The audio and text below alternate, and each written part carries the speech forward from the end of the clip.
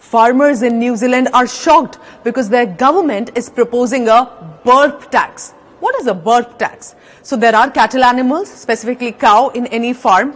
According to the government, to tackle climate change and bring down the greenhouse gases, they are going to tax the farmers on the burping by a cow that generates the methane gas and the urinating by a cow that generates the nitrous oxide gas. Now the farmer lobby is aghast. They are saying this will break our back. How can you tax extra on this?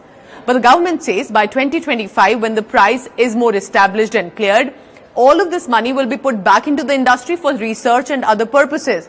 But how strange is this? And what if such a burp tax gets added into India, where agriculture is a big thing? Because even in New Zealand, farming, dairy products is their biggest contributor to economy and also for exports. What do you think of this? Can something like this be done in India?